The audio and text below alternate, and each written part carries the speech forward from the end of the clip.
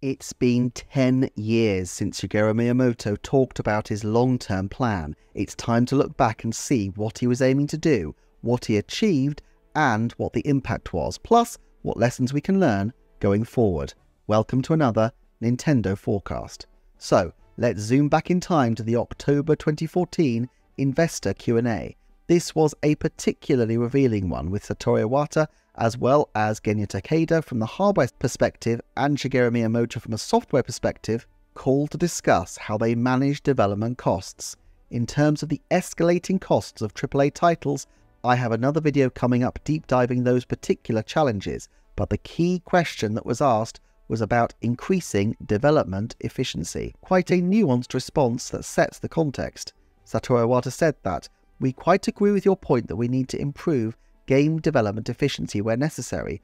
On the other hand, what our consumers are looking for is not merely a great number of games. What is critical to us is that each consumer feels that the content of the games he or she plays is sufficient, and that when the player has completed one game, the next one is offered at the right time. We don't believe that simply increasing the number of games or just containing the development costs per game are necessarily good for our company, because if we try to simply decrease the per software development cost just for the sake of minimizing overall costs, the final product will become less appealing and it will not sell over a long period after its release. On the other hand, when there is software that sells for a long period of time or is talked about for a long period of time, this can increase consumers' motivation to continue playing these games and invite new purchasers. Even if we increase the total number of games, it does not make sense if each one of them becomes less compelling for the consumer. This is clearly reflected in the games that were being developed and released for the founding of the Nintendo Switch. From Breath of the Wild and Animal Crossing New Horizons to Xenoblade Chronicles 2 and Super Mario Odyssey, you can see the shift to fewer, larger titles and the move away from the kind of repeated, iterative installments that you saw particularly with the new Super Mario Bros. Series. Partly this was a function of the longer development times, but the notion of having one key entry per console for all but the most significant titles really has become something crucial to Nintendo, something they recommended to Ubisoft prior to the release of Mario + Rabbids Sparks of Hope, and which Ubisoft felt may have accounted for Sparks of Hope's initial disappointing debut. So, now we get to Shigeru Miyamoto's key comments. As for the time needed to develop software, our software developers have mastered new skills and processes. Accordingly, the development delays while software developers get accustomed to new hardware is not anticipated. Our theme today is how effectively we can materialize our experiences to commercialize our products.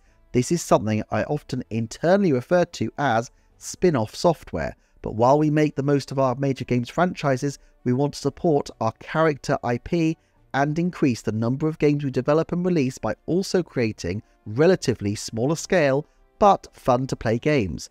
We're making preparations to release software within a franchise so that fans of the series will not need to wait for, say, 3 years in order to play a new experience in that franchise. Finally, even when creating our own franchises, we've been working with a number of outside companies. Looking at this year alone, we have started to work with second and third party companies that we have not collaborated with before. Since we can collaborate with an increasing number of outside companies, we are now making progress to develop a number of games that will become key software for us. I have a solid feeling Wii U will have a rich software lineup in 2015.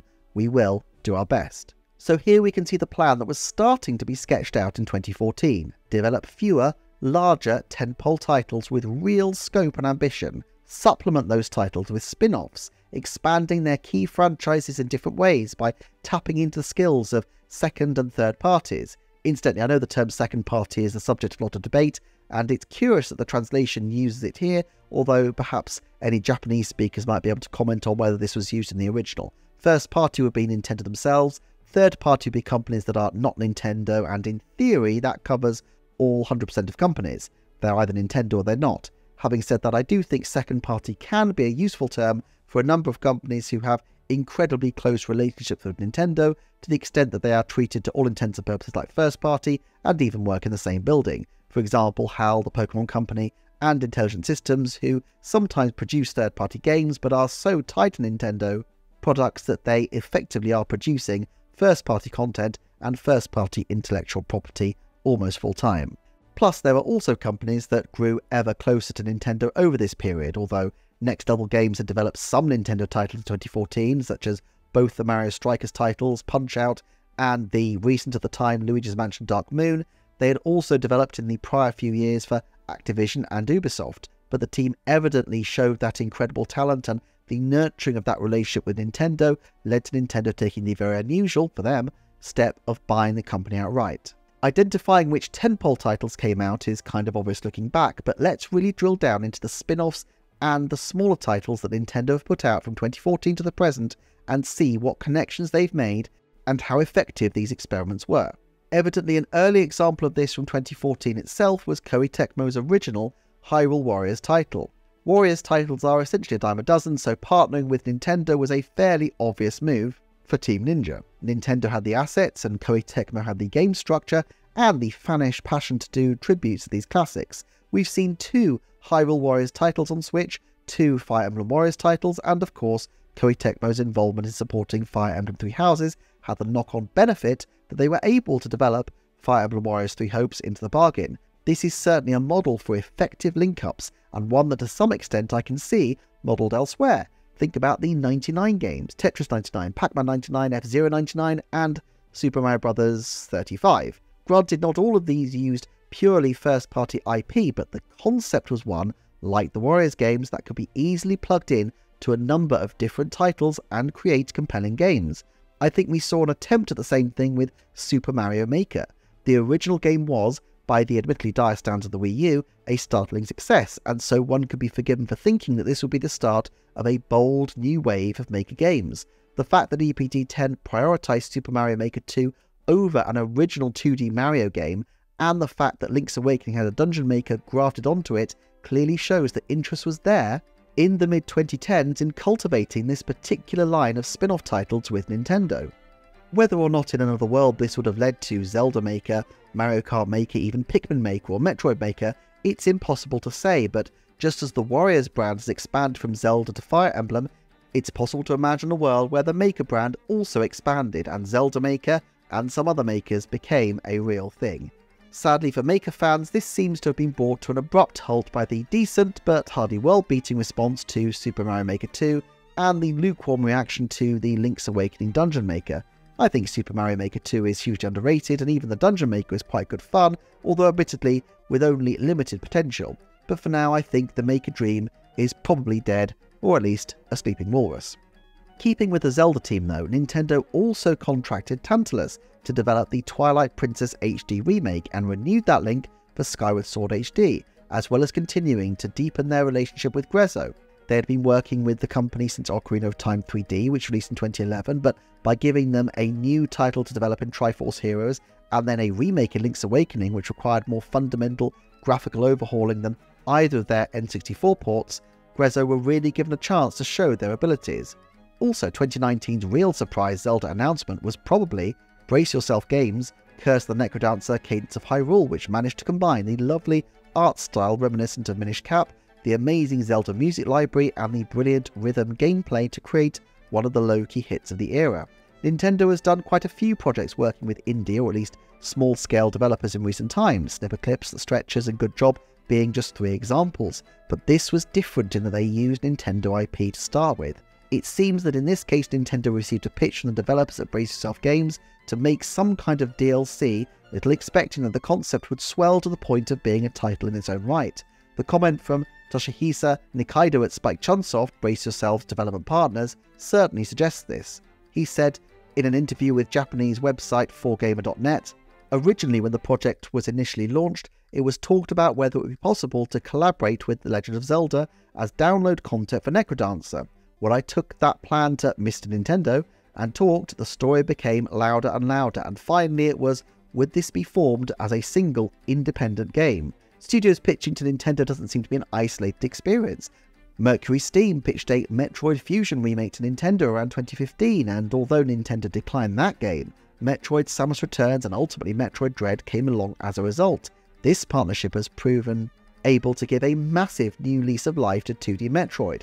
Of course, neither of these are spin-off titles but full-fat mainline entries. However, they did toy around with a less successful Metroid spin-off in the ill-fated and much maligned Metroid Prime Federation Force. It's curious that Metroid demonstrates the glory and the failure of both parts of Miyamoto's plan. Reaching out to promising third-party studios, or at least allowing third parties to pitch, clearly had a huge benefit for 2D Metroid, but trying to expand Metroid in new ways proved ill-advised for Metroid Prime. The same can be said for the poorly received Hey Pikmin, the forgotten Star Fox Guard, and the flat-out hated Animal Crossing Amiibo Festival, although Happy Home Designer had a more pleasant landing and shows that spin-off titles between major releases can be a good idea.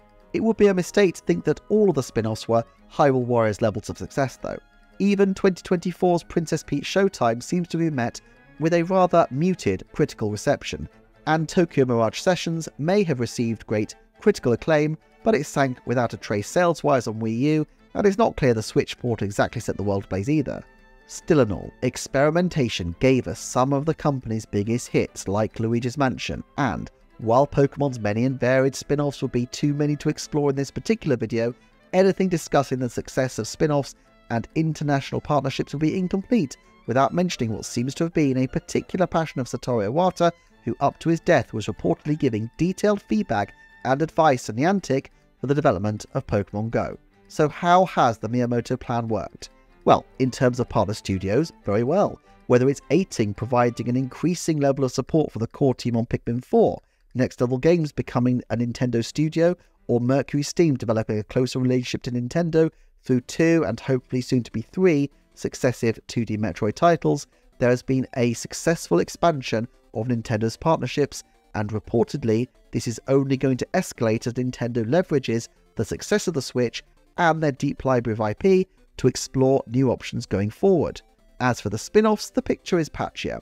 Bayonetta Origins, Cereza and the Lost Demon, and Princess Peach Showtime are the most recent new spin-offs to be minted, but if you consider that any new title is a bit of a risk, doing spin-offs that burnish the credentials of side characters, especially characters like Princess Peach, who had a major media profile thanks to the Super Mario Bros. Movie, seemed like a risk that it's worth continuing to take. On the other hand, some of the properties seem to have gone in reverse. Kirby had a whole slew of smaller titles like Kirby Battle Royale, Kirby Blowout Blast, and Kirby Fighters 2, but with the sad death of Vanpool, video up here if you're interested in the details of that, the pink puffball seems to have retrenched towards more core experiences, and actually taking the Iwata advice to do fewer but bigger games definitely worked for them in the astonishingly brilliant Kirby and the Forgotten Land. I don't think Kirby is done with weird spin-offs. Kirby's Dream Buffet certainly showed they still have an interest, but it's possible that the range of these smaller projects will dissipate if HAL can have success with mainline titles and sustain themselves that way. So where to now for spin-offs? Well, firstly let's look at new spin-offs. With 2024's Princess Peach Showtime, 2023's Bayonetta Origins, 2022's Kirby Dream Buffet, and Pokemon Unite in 2021, Nintendo seems to have about a spin-off title every year. It's not a surefire thing, especially if the new console lineup contains more certain propositions, so I'll duck it down to a 70% chance that there will be an original spin-off title releasing before the end of 2025, and a 90% chance that there will be at least one such game before the end of 2026. In terms of which franchises are likely to get the nod, the overwhelming expectation has to be Pokemon and Kirby, who have always been engines of different, smaller titles. I would say before the end of 2027, there's a 50% chance there will be a new Pokemon spin-off line, especially with the 30th anniversary around the corner, while the loss of Vanpool means I'm going to say just a 30% chance for Kirby, who, after all, could keep the diversity of the title simply by nursing along existing spin-offs like Kirby Fighters, or even bringing out older ports such as Kirby Air Ride.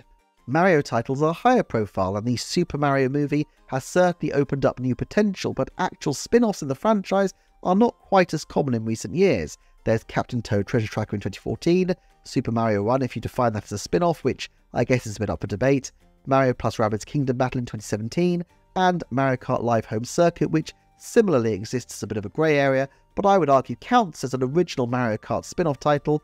And now of course we've got Princess Peach Showtime. In any given year you can work this out as a roughly 30% chance of an original Mario spin-off, but until the new system launches, they may not want to get too experimental with the plumbing prodigy. Therefore, I'd put it at a 30% chance that there will be an original Mario spin-off before the end of 2025, but I'd expect the chances to increase over time, and I would give it a 50% chance that there will be one before the end of 2026. Zelda has more potential perhaps. Triforce Heroes is in that grey area of being kind of in the Four Swords tradition of 2D multiplayer titles, but Cadence of Hyrule clearly stepped into a whole new field.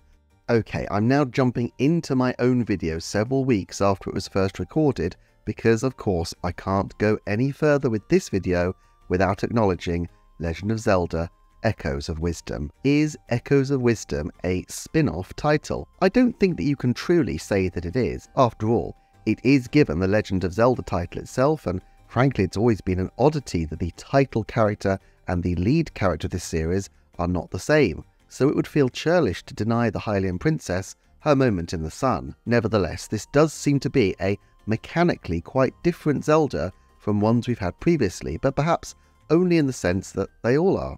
After all, the Echo abilities gifted by the Tri-Rod feel similarly consequential and game-changing as Ultra Hand was in Tears of the Kingdom. That is to say, it does blow open the way the game is played in a free manner, but still nestles into the existing gameplay type as an extra element. It's clear that this utilises assets from Link's Awakening in new and exciting ways, and so truly this does earn its classification as a sequel to the previous Zelda titles. That said, I think it does fit into the Miyamoto vision, as it's definitely a case of expanding the concept of what the Zelda IP can sustain by putting a different character in the lead, and my hunches at the big N now recognise that having a wider variety of characters mainline in their franchises and investing in these characters can be of long-term benefit for them. After all, if and when the film drops, they'll want to promote not just Link's adventures, but Zelda's too, and that would be difficult to achieve at present. At best, while not a spin-off, I do wonder if Echoes of Wisdom has the potential to be like Super Mario Land 3, Super Wario Land, or Super Mario World 2, Yoshi's Island, backdoor pilots for spin-offs within the existing series.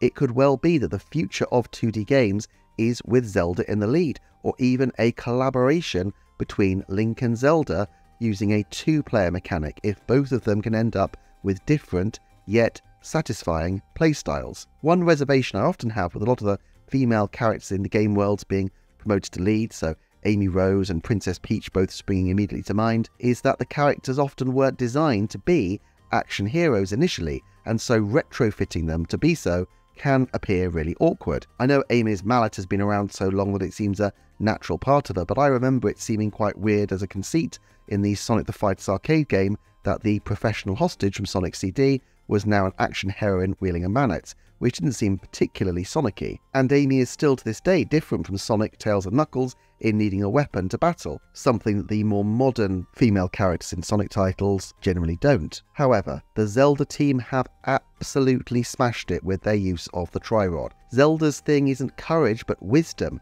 and this allows for combat to be an integral part of the game in a way that perfectly, absolutely perfectly meshes with Zelda's existing character and lore. I will be so intrigued to see how this plays out, but it strikes me that mechanically they've turned combat itself into another type of puzzle, which is brilliantly fitting for both the character and the game series. As to other spin-offs in the Zelda field, the relatively low number of Zelda releases in any given year means that the likelihood that any one will be a true new spin-off has to be quite low. 2014 and 2019 are the only years where we've had something spin-off like in the Zelda field recently, and if you do count Echoes of Wisdom as anything remotely spin-off like, you might consider that this 5-year tick box has been checked, and it will be 2029 before Aonuma-san's team try to shake things up.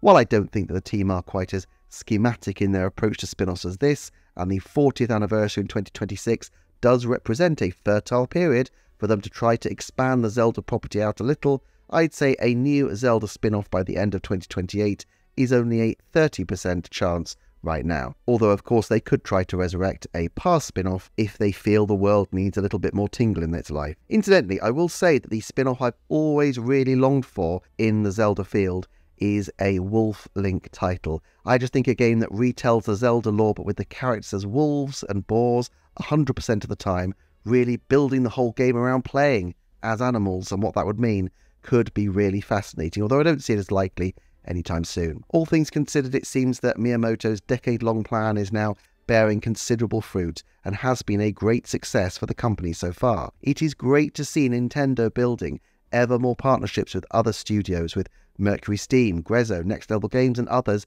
having become really key alliances over the past decade. And I would love to see in the coming years partnerships such as with A-Ting on Pikmin, WayForward on Advance Wars, and new studios still becoming entrenched. As for spin-offs, they continue to expand their characters out in new and exciting ways, and I think the momentum of this kind of thing will only pick up as they pivot to having an even greater focus on film and television content. And so I will be very excited to see how some of the more second-tier characters step into the spotlight in the years ahead. For more on Nintendo's development partnerships, this playlist has you covered, and please subscribe to come back for future videos, including examining who might be Mario & Luigi's new developers. Thank you for watching, and I will see you soon for another Nintendo Forecast.